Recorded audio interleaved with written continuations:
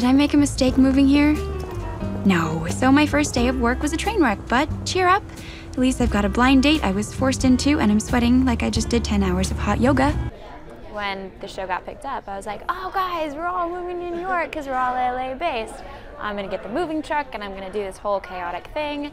And I upped and I got rid of my place in LA and I moved here and I landed and everyone's like, oh wait, you moved here for good? That's very optimistic. No, we have our place back in LA. We're just like, we have a lease for like 6 months. But good on you. You're stuck out here for like a year. Have fun through the winter.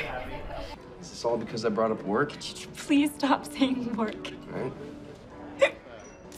What was that? When I cry, I hiccup. I think I'm gonna go before I just throw up. Gee, I Stay.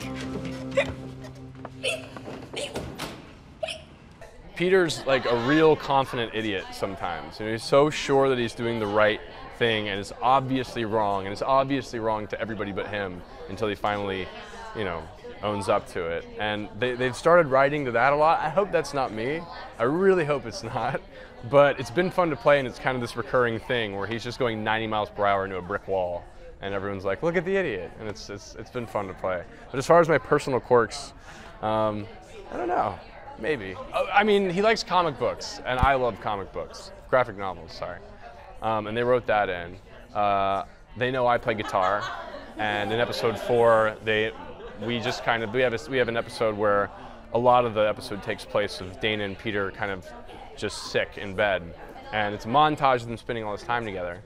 And Analeigh and I have been spending a lot of time together. She's like, you should play guitar in one of these montages, just strumming it around in one of the scenes. And so we kind of threw together a song really quick, and they totally kept it in. And now they write for Peter to be strumming guitar quite often, which means I have to come up with songs more than I ever thought I'd have to. But that's all me.